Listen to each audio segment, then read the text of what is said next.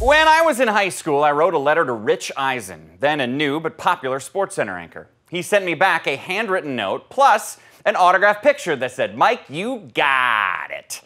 Sadly, no one has ever heard of him since. Or he's become the face of the NFL Network, as well as hosting his own DirecTV and Fox Sports radio show. Eisen is a funny guy, a Michigan graduate, and he is passionate about his Wolverines. He invited our LA correspondent, Jeff Cesario, to his studios. I'm going to let you right off the chain.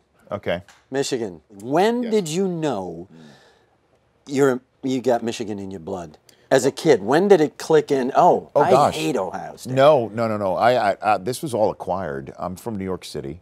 So my first year, Harbaugh was the quarterback, and he guaranteed victory over Ohio State. And I'm like, I love this guy. Yeah. And then I also just, got into the whole old school 3 yards cloud of dust, 2 tight end, fullback set type mentality. I really got into it, and then learned to hate Ohio State. Now I'm trying to teach my kids the same thing. It's funny, my 5-year-old, trying to teach him this line that he would repeat to other people when they come into the house, which is, who are the 2 teams we root for in this house? It's Michigan and anybody playing Ohio State.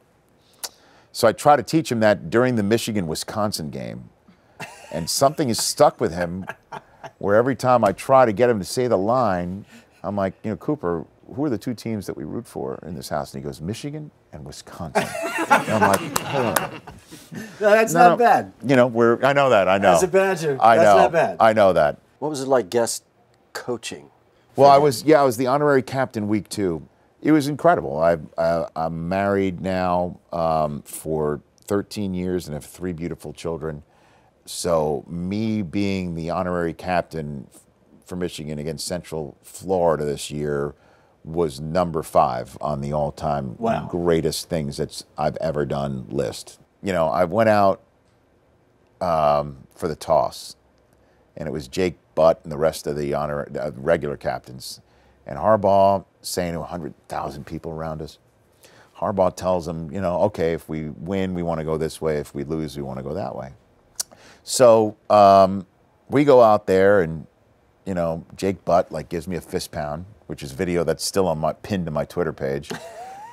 I'm serious. This thing, I'm very fortunate, Jeff, to do what I do for a living for now 20 years nationally, and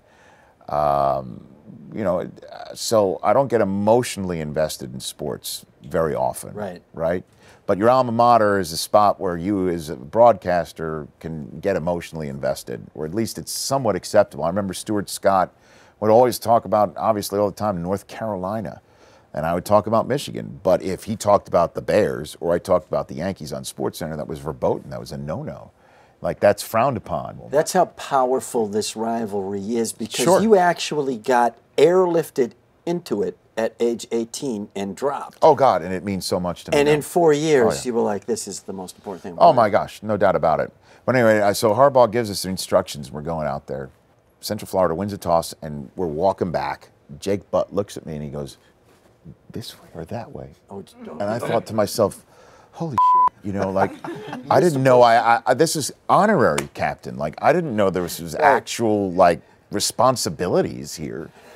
And I thought Harbaugh wanted to go this way, so he points that way, and I point that way. And I'm thinking to myself, I don't know if this is going to be the right one or not. Walking back now to the sideline, and Harbaugh is full-on coach mode, looking around, wild-eyed in a way, just getting ready for the game. He's into it.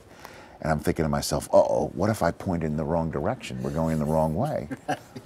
And so suddenly Harbaugh snaps out of it, sees me, big smile on his face, and he goes, hey, nice ovation. And I'm like, okay. All right, do me a favor. Got a big game coming up, last game of the season for Michigan. Look right in your camera, give him a little pep talk. And now there's no Harbaugh kneeling behind you. There's no pressure. Oh, God, are we taking that end zone or that end zone? Okay. Give the speech you want. Okay, Michigan guys out there watching, you know how I feel about you. You know what I told you when I saw you in week 2. Now, when you go out there and you play Florida State, just know this. Go ahead and win, because the alternative, I just can't take it anymore. Okay. Well, go blue. Yeah, nobody's stopping that. We're done.